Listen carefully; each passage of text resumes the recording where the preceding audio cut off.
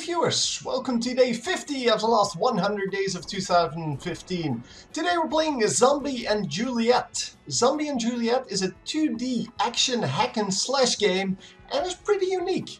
The goal of the game is to defeat the Demon Lord at the end of the hallway, but to get there you have to make your way through 3 doors first. As soon as you start attacking a door, minions will spawn and attack you. You will have to divide your attention between damaging the door and killing the minions. Once you destroy the door, minions will stop spawning until you attack the next door.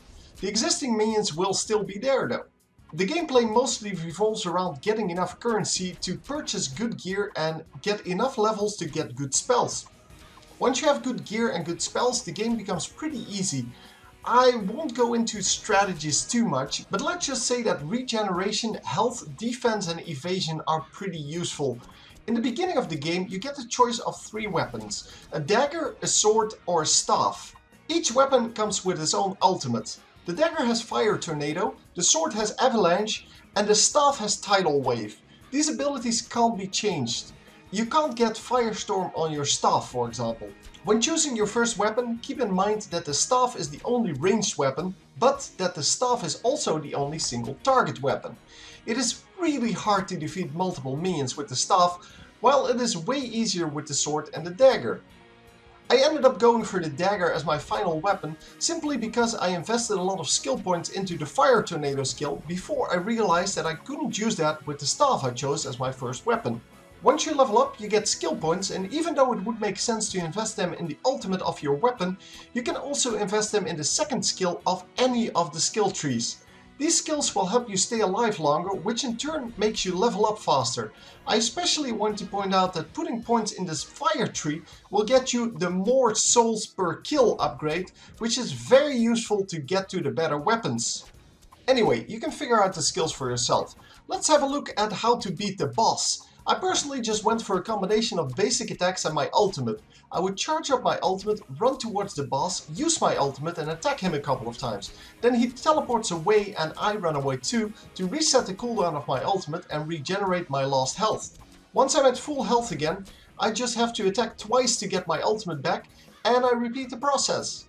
Once you get the boss to low health, he will no longer teleport away, but he will teleport directly in front of you. To get away from him, just run one direction, wait for the teleport, then run the other direction. That way you can get away from him and regenerate your health in peace. Overall, this game is very nice to play, but it does have some issues. Flying enemies are insanely hard to kill and they do massive damage. So just stay away from them if you can. It's just a bad job in the balancing and there's nothing you can do about it. It's just very frustrating, but hey, what can you do? Also, you can just farm up souls in the lower levels because enemies keep respawning as long as you don't take down the door. So just attack the door once and keep killing enemies for insanely easy farming. I didn't do this because I wouldn't have enjoyed the game that way, but the fact that you can do it is kind of a problem. Every time you enter the shop or get an achievement, the game lags for multiple seconds. I don't know why, but like in other games, I assume it's a server check of some kind, although I don't know why you would want that in a Flash game. It's annoying, but fortunately it doesn't interrupt the game too much. The final verdict then.